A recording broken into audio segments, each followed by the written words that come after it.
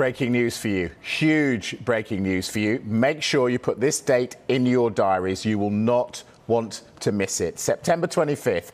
That is when Anthony Joshua will fight Oleksandr Usyk at the Tottenham Hotspur Stadium for the WBA, IBF and WBO heavyweight titles. It will be live on Sky Sports Box Office. Joshua returns to London for his 5th stadium fight, looking to create more history as he faces his latest WBO mandatory challenger at the new state-of-the-art home of Tottenham Hotspur. That date again, September 25th. Well, it'll be Usyk's first world title fight at heavyweight after he previously unified the cruiserweight division. Joshua, as we know, was due to fight Tyson Fury, but talks broke down. Joshua says he's focused on Usyk and wants to deliver a statement performance. He's been speaking to Andy Scott. How are you feeling now you've got a date, a venue and an opponent? Oleksandr Usyk, September 25th at the Tottenham Hotspur Stadium. Feels good, feels good. Supposed to be fighting August 14th. That fell through. So we're back again. I've got a good management team, good promotional company that are like getting me the dates and the fight. So if one falls through, I know I'll have to defend again at some stage. So I just kind of keep my mind active. It's been a good period as well. The world slowed down, so I've had a bit of free time and stuff like that. But I've also been training, ticking over, which has been important. And I've been able to work on other things. And now I've got the date set, fully locked in. What about these amazing surroundings? You've fought in stadiums before.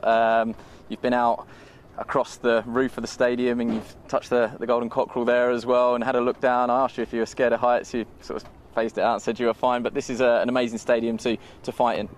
Unbelievable stadium. Like, what an honour it is, especially to be like defending / fighting for the heavyweight championship of the world. I don't take these things lightly. It's going to be rocking in here, you know. They just gave us like a brief history on the way the stadium was built and stuff like that, and just like the acoustics, the way they've designed it, so when the fans are in here, it just is electrifying. So that type of atmosphere and energy, it can't be denied, and that runs through my body. So 25th of September, I'm going to be here soaking it all in and oozing it out in the ring. You've mentioned Usyk numerous times that you always thought you would fight him, perhaps not in this order. You thought that it might be the undisputed heavyweight champion against the undisputed cruiserweight champion. It's not worked out that way, but how highly do you rate him? Rate all my opponents. I rate all my opponents. He's good, and that's all I can really say. But it's all about the final bell and whose hands are raised at the end, and that will prove who's the best. But he's good, but I need to be better. You both have that legacy of the London 2012 games as well, both gold medalists. Yeah, correct. I've done mine in a short span of time. From the day I walked into the gym to get into the Olympics and winning, like 3.5 years. He's got had a long, vast amateur career. He got a gold as well, and we've both been on the same trajectory as professionals, and it just shows that the hustlers always meet at the top, right? They say the cream always rises to the top, and that's why we're going to be competing here in this phenomenal stadium. He's a great challenger for the heavyweight titles, even though he's cruiserweight champion, but he's a great challenger for the heavyweight titles, and I'm looking to do a good job, handle business, because I have my eyes set on other things. You just mentioned the final bell. It's about what the result is at the final bell, and how much of it is about the result and the performance as well as that. Do you want to win this fight with a statement performance, or is it just about winning and staying on that trajectory towards undisputed? No, all about statement performances. It's weird because I like being normal. I like being around the shops. I like just chilling out around the local parks and stuff like that. But at the same time, it's weird because when I step into that ring, no matter how much chilling I do in my local area and mixing with people and being a nice guy and opening doors, it's all about winning. When I'm in that ring, it's all about winning. So it is about defining performances. It's about training in the right fashion so I can go in there and look good, because that adds stock to your value, you know. So you don't just want to win, you want to look good while winning. And also, fighting the right opponents. When you fight good opponents, people respect it. People have to give you credit. Now the dust has settled, how do you feel towards the sort of breakdown in negotiations for the Tyson Fury fight? It was one that so many people were looking forward to. It's not happened. How do you reflect on that whole period? Well, I would have loved to have boxed for the undisputed championship of the world, because I knew it was a fight for the public. Do you know what I mean? It's like, that was a big fight, man. We had everything set up and ready, and I've got to move forward. We can't keep on dwelling on it. And just on that, I just hope people see that I'm keen, I'm willing, and that's it. That's what I want people to do, is just respect me while I'm boxing and understand that I want to bring entertainment to their TV screens and to their eyes and make them witness that, you know, the British scene is alive and the heavyweight division is thriving in the UK. From your side, though, is the blame on his team and his doorstep, you know? Point some fingers away. No, I'm joking. No, I don't want to point any fingers. But, look, if the fight, I don't know what to say. It would have happened if it could have, but there was other reasons why it didn't. But I was definitely ready, you know, so we move forward. I've got another challenger. He's a good fighter, just as good. And I've got to be serious about him now. So he'll definitely step up. He'll definitely take the fight. And that's all I need is people that are serious. In the next chapter, I don't want to already get on to the next chapter because we're on this one, but it is the Undisputed Championship. You've made no secret. I've worked hard to get these belts. I'm not going to give them up. No way. So in your mind, you want to beat Oleksandr Usyk in style and then undisputed titles next year? You know, we're quite a way into the year already. Yeah. That obviously means the winner of Tyson Fury and Deontay Wilder, when it happens in October. Yeah, like, don't get me wrong, the most important fight for me is my next one. You know, that's the most important fight, but you have to have like visions about where you want to get to. So I have that vision of I want to fight for the Undisputed Championship of the world. And that's why I was annoying not fighting in August, because I was set up to fight again in December. But now it's been pushed back and stuff like that. But when the time's right, everything will happen in divine timing. But I just got to stay consistent, stay ready, and get past each step of the way. Because once I defeat Usyk, who knows what will happen next? Will I fight Fury? Will I fight Wilder? Will I fight Dillon? Will I fight Ruiz? Will I fight Ortiz? Will I fight this person? Who knows what will happen?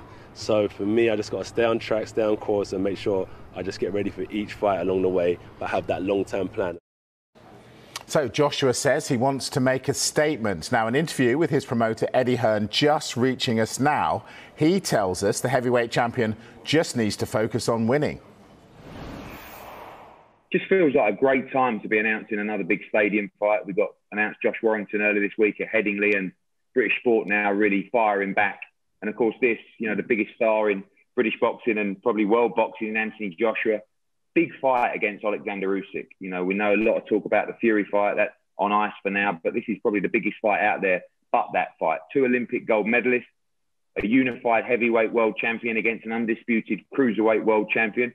It's a thrilling fight, and the first big fight at the new Spurs Stadium. So over 60,000 there, September the 25th. We can't wait. We can't wait to bring big stadium fights back to British boxing.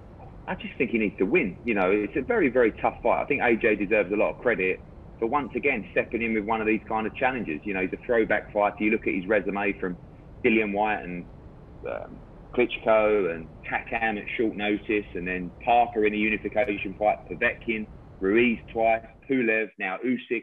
These are consecutive fights. So he's had a tremendous run, and he's up for the challenge. You know, he likes to test himself against great fighters. Usyk has proven himself to be a pound-for-pound fighter. You know, he's on everybody's top 10 pound-for-pound list, and ironically, AJ isn't. So it's a good way to break through to that pound-for-pound list as well. But this is a really tough fight, and I think that victory is the most important thing. Always great to make a statement, but he's got to go out there against a world-class fighter and just keep on doing what he's doing, which is winning and progressing his career. Talking about making a statement, what about that shirt that Eddie had on? All right, let's recap the news then. September 25th, Anthony Joshua will fight Oleksandr Usyk at the Tottenham Hotspur Stadium for the WBA, IBF and WBO heavyweight titles. It'll be live on Sky Sports Box Office. And here's what the Spurs chairman, Daniel Levy, has had to say about it. He said this: "This is a huge occasion for Tottenham Hotspur Stadium. Anthony Joshua is an icon in the world of sport, and to have him here, fight here in London N17 against a top opponent in Oleksandr Usyk will be amazing for the area of Tottenham. This event will once again showcase the stadium's ability to take the hosting of world-class sporting occasions to the next level. We cannot wait for September 25th, nor can we." Well, this is how the fighters compare. Usyk is 3 years older and 3 inches shorter, therefore has a smaller reach. But it will not be easy for the defending champion Joshua. He faces an undefeated fighter with a knockout rate of 72%. Joshua's is better, though, despite the one loss on his resume. Here's a coincidence as well. Usyk returning to the city where he struck heavyweight gold at the same games that Joshua won super heavyweight gold.